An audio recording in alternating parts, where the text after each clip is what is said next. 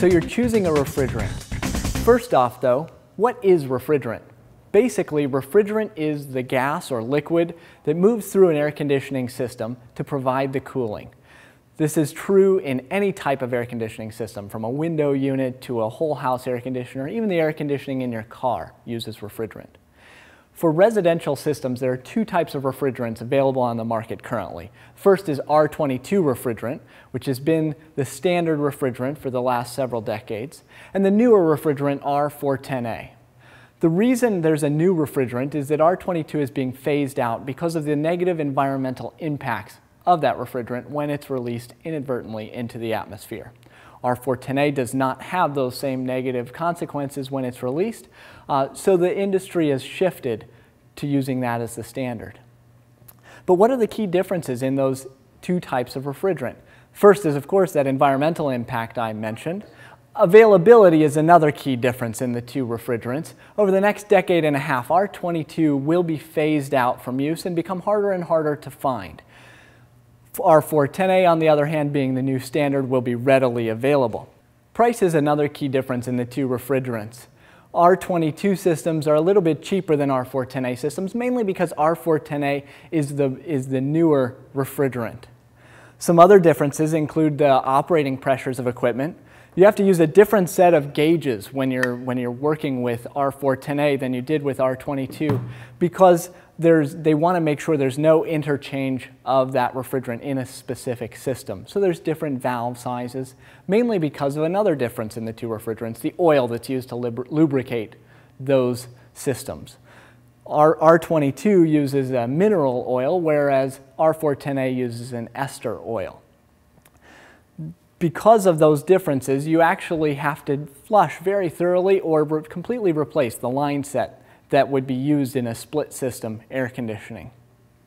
Another difference is with the regulations. One of the benefits of R410A refrigerant is that homeowners who are not necessarily EPA certified can purchase and handle the new R410A refrigerant.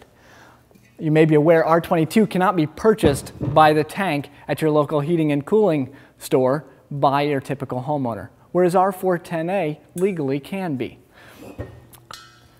One thing that is not a difference between the two types of refrigerants is performance. Both systems will cool your home exactly the same, so you don't have to worry about sacrificing performance by going to the new refrigerant. So I want to spend a couple more moments talking about the regulations because there is a lot of confusion in the industry right now. First off, the phase out. R22 equipment will not be manufactured anymore after 2010. And at that point, R22 refrigerant will still be manufactured to service that equipment. When we get to 2020, the refrigerant itself will no longer be manufactured and it'll only be available in recycled form. Now, the other aspect of the regulations that's key is who can handle it.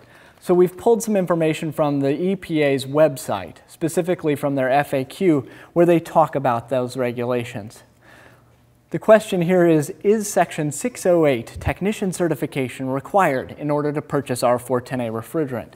And the EPA's answer, HFC refrigerant substitutes that do not contain an ozone-depleting substance, such as R410A, are not covered under the refrigerant sales restriction. Therefore, Section 608 technician certification is not required in order to purchase HFC refrigerant substitutes that do not contain those ozone-depleting substances.